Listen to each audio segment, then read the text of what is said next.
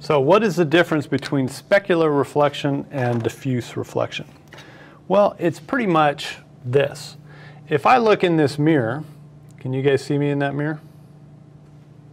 Yeah. There's my eyeball. Okay, you can see my eyeball right there.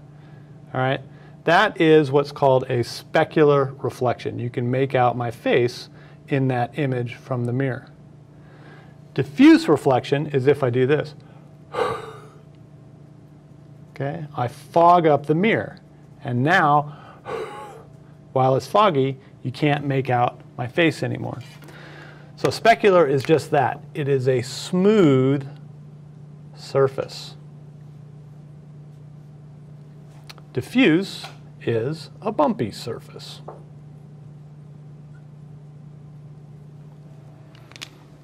Okay, so if I think about a specular reflection, the mirror is nice and flat and smooth. All the rays that come in bounce off at a nice angle governed by the law of reflection. There are, of course, many rays that come in, and they all bounce off, obeying the law of reflection. But a bumpy surface has all these indentations or water droplets on it, like in the case of this mirror.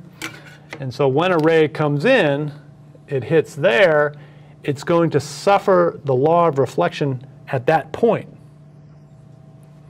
The next ray that comes in will suffer the law of reflection at some other angle. And so all these incoming rays get scrambled into all these other directions, and that's why you can't make out an image in a diffuse reflecting mirror.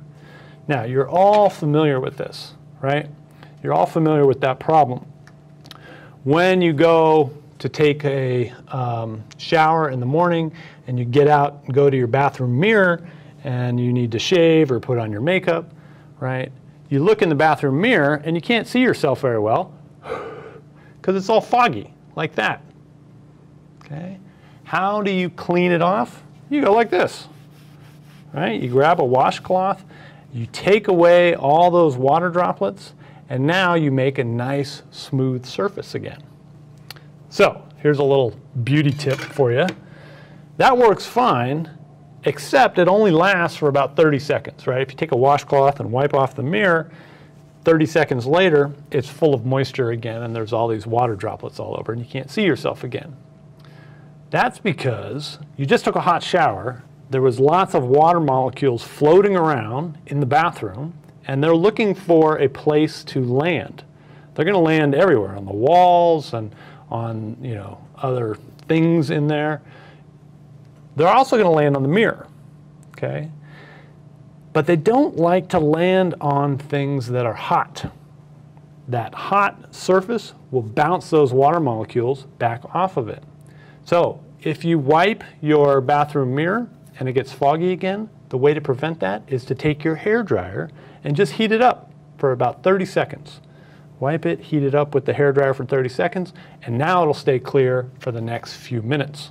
So you can finish applying your mascara. Sean, what kind of mascara do you use?